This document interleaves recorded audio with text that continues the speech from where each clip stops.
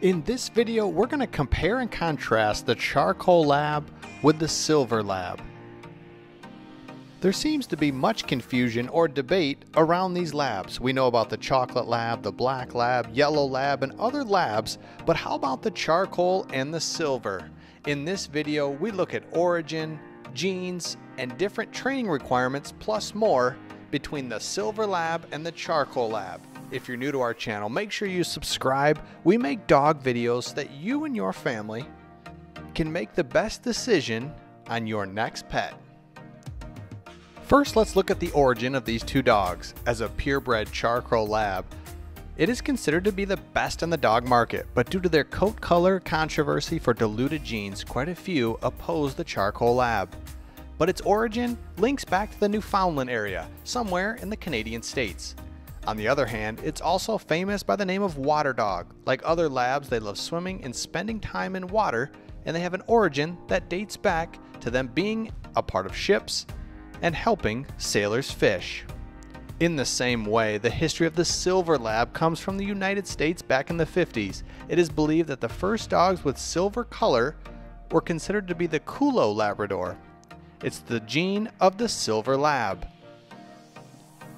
Like the Charcoal Lab, this dog wired to be in the water, but due to dramatic changes in the dog, people question about different coat colors associated with the breed.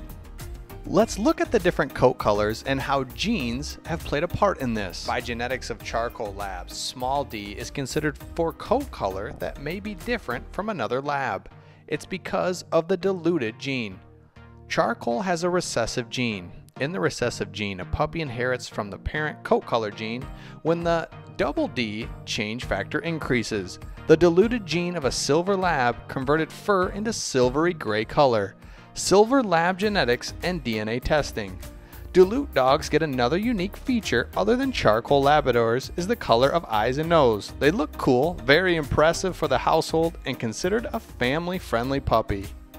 Next, let's look at the weight and size of the Charcoal Lab and the Silver Lab.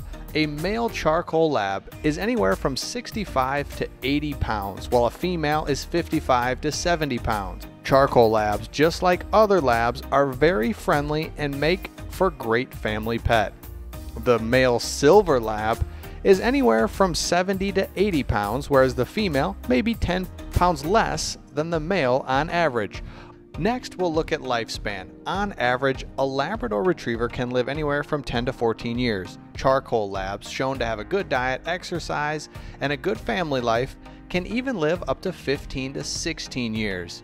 Just like that, the Silver is about the same, where their lifespan is anywhere from 10 to 15 years. Next, we'll look at the temperament. Both the Charcoal Lab and the Silver Lab are active dogs that have a hunting background, so they want to have an active mind and an active body.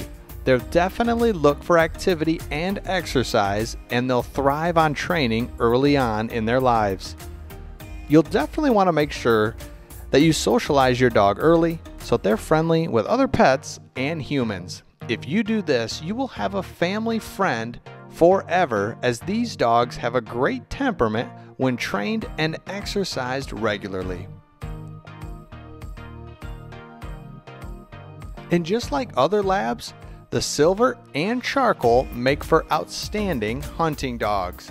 It's in their genes, in their history, and in their origin. So if you or your family's looking for a hunting dog, the Charcoal or Silver will do just as well as the Black, Yellow, or Chocolate Lab, so that you and your family can have that perfect dog and you can have a hunting dog.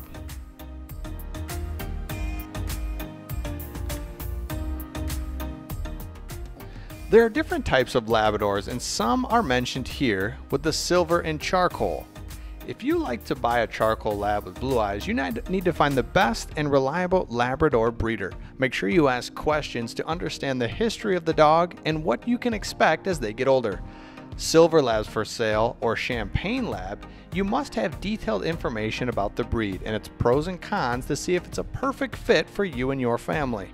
The breeder can absolutely help you with this, and it's something that we highly recommend as you get into these newer types of Labradors and ones that are not as common as the chocolate, black, or yellow, So these silver and charcoal labs are definitely available and something that you could look into, but definitely ask questions and understand what you're getting into.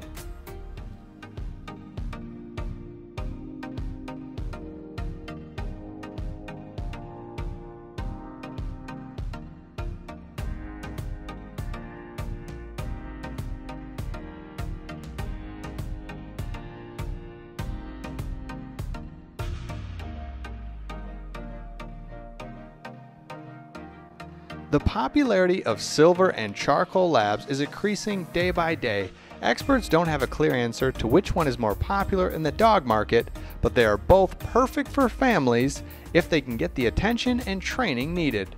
Everyone loves a Labrador. No matter what color, temperament, or any issues, they attract people.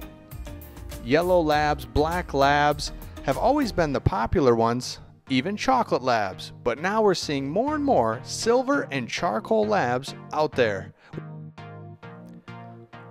Another quick reminder to subscribe. We make dog videos so that you and your family can be informed and make the best decision on your next pet.